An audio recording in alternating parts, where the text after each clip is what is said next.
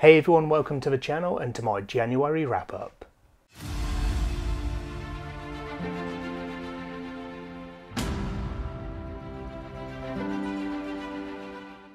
So I'm going to start off with a quick little bit of housekeeping, which I don't normally, thankfully, have to do. But I do apologise if there is any background noise. I've got some construction going on in one of the neighbours' houses, and just after I've set up my camera and settled myself down to film, there's been some banging on the wall just behind that bookcase there. So hopefully it won't cause a problem, but there's the warning just in case it's needed. Now, I'm going to start off as usual with the stats for the books that I read in January. A very quick note regarding this as well, because it's the start of a new year. Obviously, it's just 1 month's worth of stats, so the year to date is obviously just the same as the January figure. I have also made some slight changes to the series stats because at the end of December I did update this to start afresh from the new year, and I removed those titles that I had decided to soft DNF or park the series. So instead of appearing in my ongoing series list, they are now separate, and I've only kept this for series that I am actively ongoing with. Parked series are those ones that I do intend to continue with, but it's been a while since the last book was released and I've not got a real update as to when the next book is going to be. So rather than keep it on my ongoing series list indefinitely as an up-to-date series, I've moved it to a separate category just to kind of neaten things up for myself more than anything else. So with that said, let's get into the stats first of all. As usual, there will be a timestamp down below so you can skip this and move straight on to the books instead. So January was a pretty good month actually. I started off not thinking I was going to get through too many books, but I ended up completing 6 novels and 1 novella as well. Those 7 titles in total gave me a page count of 2,816 to start 2024 with an average of 453 pages. Again, as usual, the average does not include the novellas. I only average out the full novels because novellas would be a little bit too anonymous. They would skew the figures there. The average rating for the 7 titles that I read in January is 3.86. So for the series, I've actually started 4 series already this year. I haven't finished any as of yet, of course, it's a bit too early for that. One of the series that I didn't include in that 4 that I've started is one that I'm not going to be continuing with. So this is a series where I read the first book and I've decided that that's enough for me. I'm not going to move on to book 2 in that series. It might move up to 2. I am kind of undecided, but I'm giving one series the benefit of the doubt, which as long as I remember, I will talk about when I talk about that particular book. The series I'm up to date with then at the moment, as I said, slight amendment from the end of 2023 figures. That's now standing at 17. I've got 28 series in total that are classed as ongoing, and the days since the last 5-star read is currently sitting at 42. So on to the books then, and I started off 2024 with Starlight Jewel by E.L. Lyons. This one I have done a dedicated video review for, so rather than talk too much about it, I will link that in the cards in the top corner there. But this one was a delight. I really enjoyed my time reading this. It was very different, both in terms of kind of the books that I normally tend to read. There was maybe a little bit more of a romance element in this one, but also just in terms of what I had in here and what I was expecting. I liked the kind of Spriggans that you had in here. The impact that they had on the world was some really good, for want of a better term, magic that they introduce into this world. They have gifts of the old tree, as the series title goes, that are given to the hybrids, including our main character, and they give some really interesting abilities that I thought made a real difference to the world building here. I thought some of it was really interesting, foremost of those being the effacing, the ability to remove memories from humans. So that played a really important part in the story, and I think it went really well for it. I gave this one 4.5 stars, which was obviously a really strong start to my year. Then I listened to an audiobook of The Black Company by Glenn Cook. So this is the first of many of the titles that I've got on my reading plan for 2024. This was from my older series lists. I wanted to read the first book of some older series and see if I liked them, basically. This one was a little bit different. It's not a unique storytelling style, but it's one that I don't generally tend to come across too much in the books that I read. It's told in the first person by the chronicler, the analyst of the Black Company. Basically, that's not the person who analyses, but the person who chronicles, who compiles the annals of the Black Company. And I guess that's why the series name is called The Chronicles of the Black Company, to avoid any potential confusion with the name there. But it was a little bit strange because we're kind of going through these chronicles and it takes a little while before you realise, or at least before I realised, that we're essentially reading. He's reading as he's writing, I guess, the chronicles of the company in his current time, basically. So you do have kind of time jumps. You will see a key event and then you'll see another key event, but you miss out the couple of weeks in between as they go in from A to B and things like that. So that's it's kind of good in a way because you don't necessarily want all of the in-between, all of the travel and things like that, but I did feel like I was maybe missing out a little bit for that. But we're dealing with a company of mercenaries here, basically, and they are affiliated to one side of a war, and we're going through and seeing this whole campaign, basically. And there's some interesting elements in here with regards to the magic and some of the factors at play within these wars. I didn't really like all of the characters in this one, and it made it not the most enjoyable read for me, along with the storytelling kind of technique. There were some wizards who, although I quite liked the banter that the whole group had, I thought the wizards were a little bit weird, and maybe that was deliberate. They're kind of really old, they've seen a lot, and they've maybe had their minds addled a little bit, maybe, I don't know. But it was just a little bit strange, and you'd have things like when they're playing cards around the table, they'll make bats fly out of each other's mouths and things like that. And it was just a little bit kind of weird for me. Overall, I think the story was pretty good. I didn't enjoy the storytelling quite as much, and I decided not to continue with the series because although it was good, I felt that I got enough. I got a taste of the series, and it wasn't enough to make me really want more. So I gave The Black Company by Glenn Cook 3.5 stars.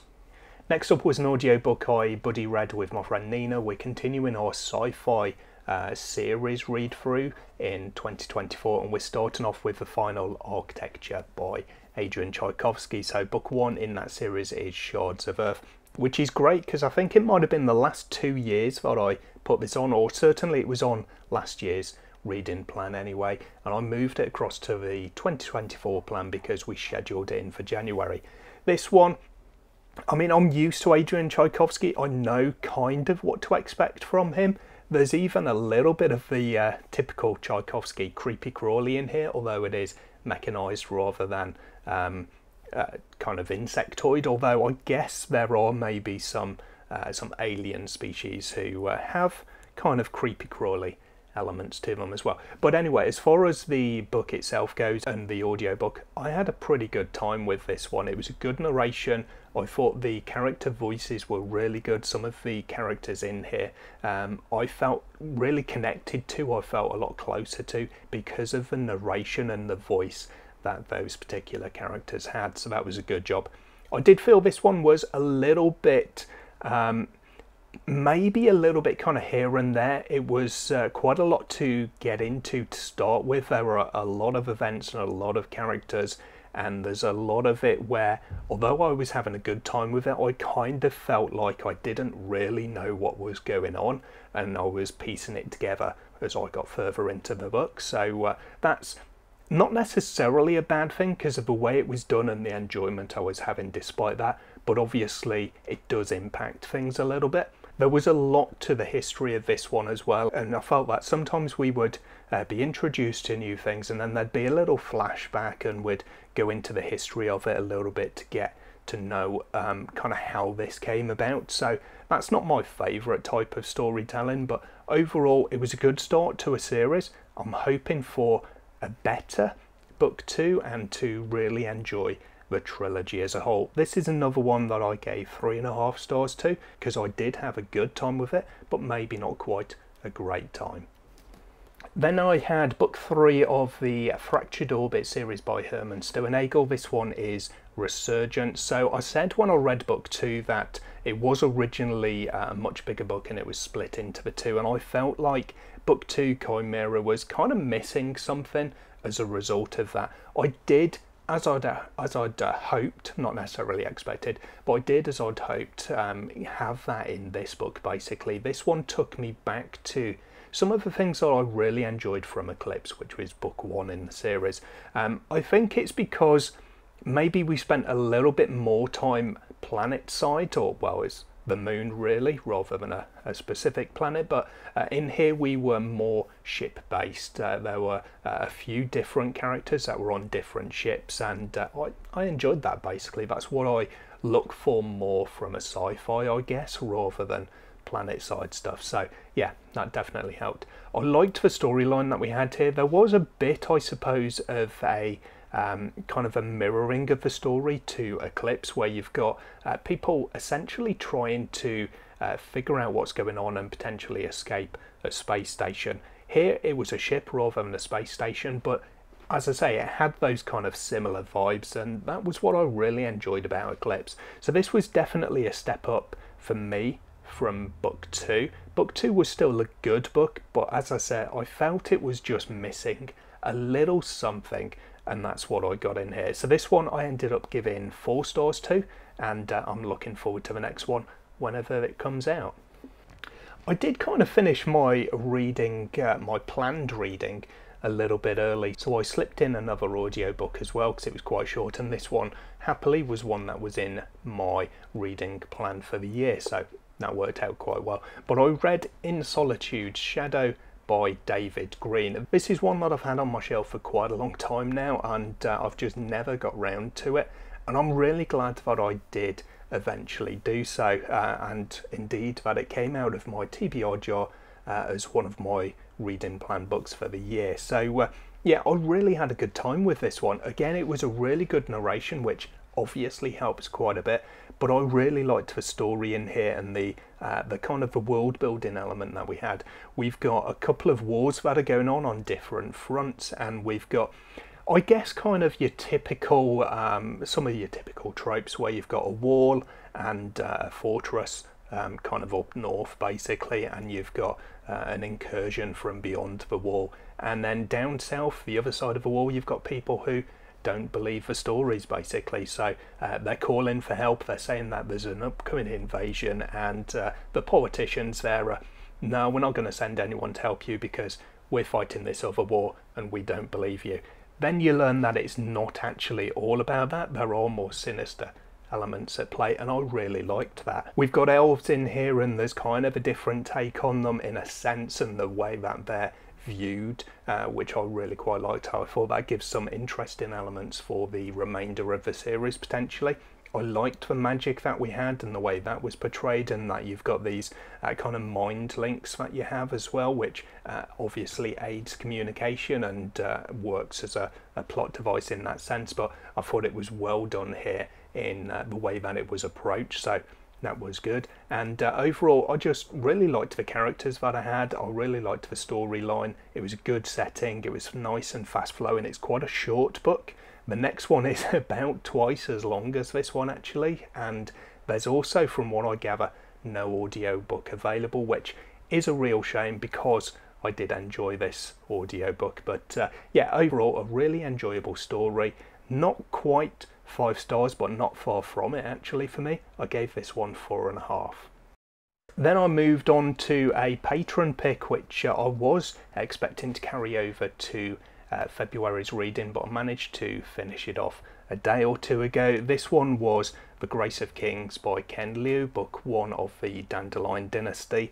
And this is a really difficult one for me actually. I finished it a couple of days ago and I'm still kind of formulating all of my thoughts on it. I might do a dedicated video review of this one coming up soon, so I won't talk about it too much, and hopefully I'll do that video and get my thoughts together on it in full. But yeah, it was a really difficult one, and it was a difficult one to score on my weighted ratings, and it's going to be difficult whenever I'm talking about it for a few reasons. So first of all, everyone seems to love this book. The reviews or the average rating on Goodreads is not that great.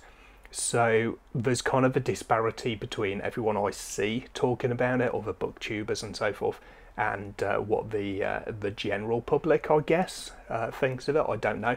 From what I've seen, I'm kind of the outlier though, because I didn't enjoy it that much, and it was very weird. I said in my Discord channel when I was talking about it that I was very frustrated with this book because I thought it had a good story and some good characters, although it is it's not original. It's basically a copy of Chinese history rather than kind of borrowing elements from or whatever. But yeah, it's kind of a retelling, I guess, in a fantasy world with obviously some fantasy elements added into it and different names and things like that. But I'm not a historian, that didn't matter to me. It made it a good story because it was really interesting, but it was too high level. We didn't get into the details of it nearly enough. It was almost like it was a summary of the events over a fair period of time. I'm not sure how many years it's set over, but several, I think at least a couple of decades. But it was like a summary of it rather than going into the whole thing in detail, and it just had a few individual scenes here and there that were focused in on. Some of those were strange because you would have, for instance, something would happen and it would be talked about rather than you necessarily see it happen, and then there'd be a cut scene and it was basically 2 paragraphs saying these couple of people weren't happy with that, and then it would move on to the next summary. So the choices in that sense were a little bit strange to me. The writing overall, the pacing, the characters, pretty much everything except for the world building, I think suffered in my scoring because of the level of detail that you had, or more specifically the level of detail that you didn't have. So it was really strange, frustrating, difficult to summarize, especially so close after finishing the book for me. Anyway, I gave this one 3 stars because of all that.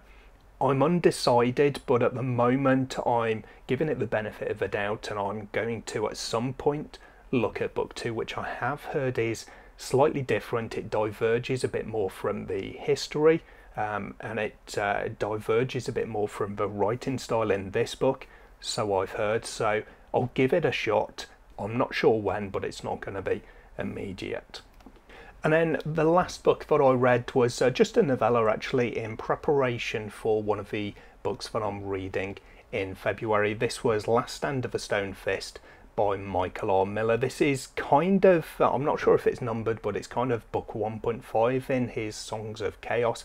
I'm told that it's best to read before Unbound, book 2 in the series, which is why I've read it now, as well as the fact that I've got a copy of it and it's just come out, so it enriches, or hopefully it will enrich, my understanding of characters and so forth for book 2. But this one, I won't talk about it too much because first of all, I literally finished it this morning, so again, it's one that I want my thoughts to settle on it a little bit more. But it's an origin story, essentially. We're talking about one of the characters and a specific set of events in this character's lives, but one of the characters who features within the main series, and I believe is going to be more of an integral character perhaps in book 2, which is why the recommendation is to read it before going into Unbound. But yeah, it was a good story. I liked it. I liked that view that you got. I liked the understanding that I now have of certain events that I won't talk about for spoiler purposes, but they are hinted at, they are talked about in book 1, certainly, that I recall. So it's good to get the kind of the meat on the bones of that conversation, basically. But it was good. I enjoyed it. It was a 4-star read for me. And what I liked about this one as well is one of those novellas, a companion novella to the series, that I think the author might have said it in his kind of foreword before the novella itself, but he was kind of light on the world building here, And I appreciate that, because I have read a few companion novellas previously where I feel that you really do need to read the books first, even if the novella is a prequel, because the world building that's included in the book isn't necessarily explained, and you need that kind of grounding in it before reading the novella. Here, I didn't suffer from that whatsoever. Obviously I have read the first book in the series, but I believe that if you haven't and you go straight into this one, you won't sink, you'll be able to swim absolutely fine. So anyway, as I say, this was a 4-star read, definitely enjoyed it, and I'm now looking forward to moving on to reading Unbound. So there we go, that was my January reading. A good month overall, even though the average rating was maybe down, even though there were a couple of books that were perhaps not as good as I was expecting them to be, but that's how reading goes. Let me know in the comments down below how your month went. What was the best book you read in January? I'll hopefully see you in the next video sometime soon. Until then, of course, take care of yourselves, read some good books. Bye for now.